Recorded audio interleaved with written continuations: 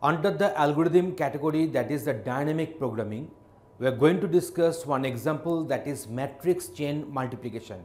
It is a very famous example under this particular category. See, let A, B and C be three matrices such that C is equal to A into B.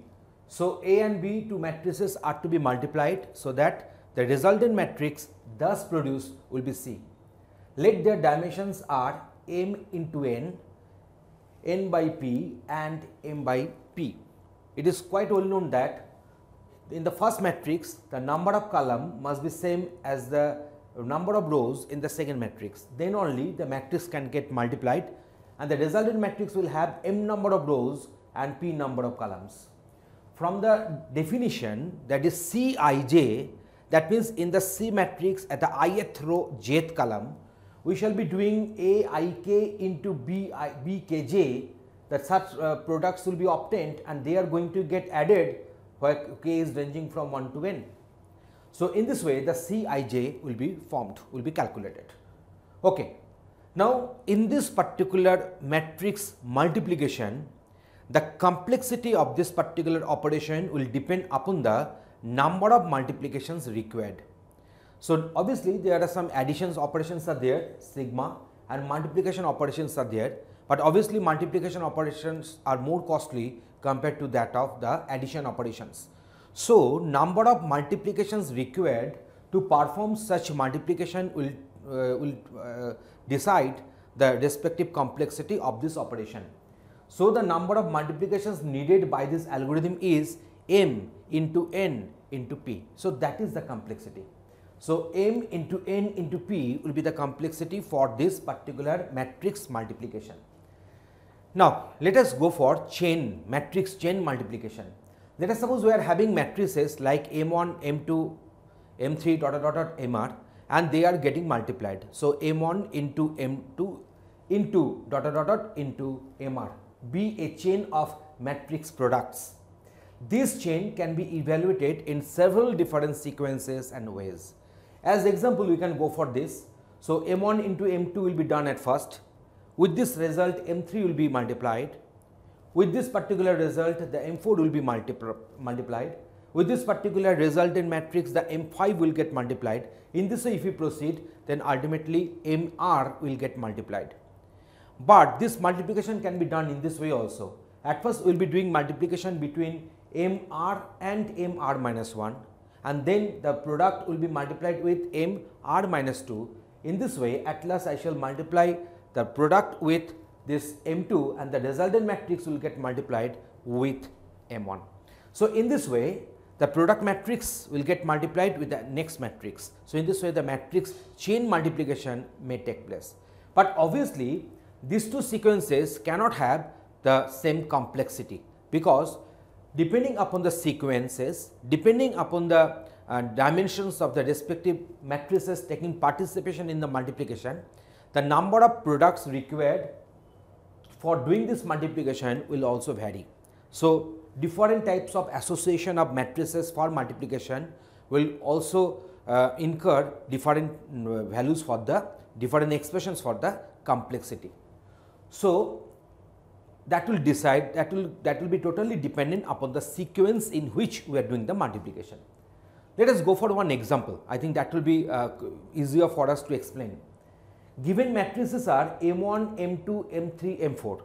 I think you are getting the sizes 100 by 1, 1 by 100, 100 by 1 and 1 by 100. So, there are mainly in 5 ways to compute m1, m2, m3, m4 multiplication. So, m1 into m2 into m3 into m4. So, they are suggesting that there are 5 different ways in which you can do these multiplications for 5 different computational complexities. We can do this multiplication in multiple different ways, but there are mainly 5 different ways in which if we go for multiplication, then we will be having different 5 values for the complexity expression. The optimal way to have a cost of 10,200. So, the optimal way of costing will be 10,200 number of multiplications. Least cost will be 201. See the variation. It is 10,200 and it is 201, and the worst cost will be 10,20,000. So depending upon the sequence, the minimum cost will be 201. That means 201 number of multiplications will be required for this chain multiplication, and the maximum cost will be 10,20,000 if we change the respective sequence. So let us suppose I am telling you one example. Say I am going for, say, M1 into M2. So M1 into M2 into, and the other product will be M3 into M4. So this the matrix will be coming as after doing the multiplication. This matrix will be coming after getting the multiplication, and now they will get multiplied. Okay, so now that is the way. Let me check. Yes, it is 1, it is 1, so they can get multiplied, and it is 1, it is 1, yes, they can get multiplied. So now if I write the respective dimensions, you see. So now see, so when I am doing the multiplication between M1 and M2, the resultant matrix, let it be called as M12 with this particular dimension 100 and 100, and here it will be M34 with the dimension 100 and 100. So now when I am trying to multiply these two matrices, and this figure is same as this, number of columns is same as this number of rows, so they can get multiplied. So M1234 will have the resultant matrix like this,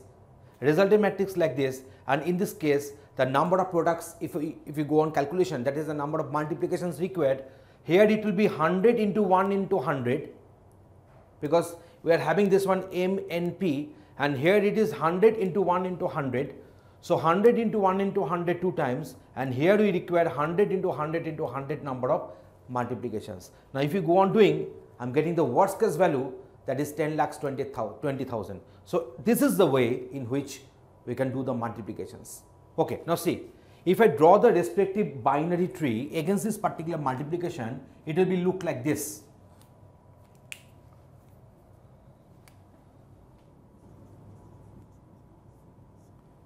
So it will look like this if I draw the respective binary tree for this multiplication.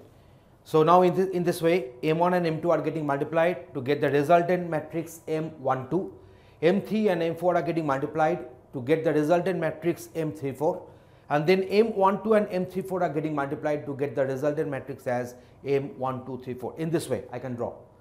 So see, in this way I can suggest 5 different number of ways to do the multiplications, so that the minimum multiplication required will be 201, optimal number will be 10,20,000, and there is a worst case 10,20,000, and optimal number will be 10,200. So I shall be showing that one. But this is the graph which is showing that it is becoming a binary tree. So you know that the number of different binary trees with n nodes will be this. So this number of binary trees can be formed with n number of nodes. So now the thing is that we should not consider that we will be having this number of binary trees here, because in some cases we might be having two different sequences, but after doing multiplication actually we are getting the same result. If I am not clear, let me write what I am trying to say. Let us suppose we are having sequence like, see these two sequences S1 and S2, we are multiplying M1, M2 at first, we are getting M12, and then we are multiplying M3, M4, and we are getting M34, then we are multiplying M12 and M34. But there is another sequence is that we are doing the multiplication between M3, M4 at first, then M1, M2 next, then we are going for M12 into M34. So if you consider the result, obviously you will be getting the same result, whether I am doing this multiplication at first or I am doing this multiplication next. So that is immaterial. So we know that for n number of nodes we can have this number of binary trees, but if you want to form such binary trees regarding the sequence of the multiplications, in some cases the sequence may be different, but we are going to reach to the same result. So in the next video we shall show you that what are the 5 different ways in which we can do this multiplication and can get the complexities in 5 different figures. Please watch the next video. That video will be in the continuation of this one, and thanks for watching this one.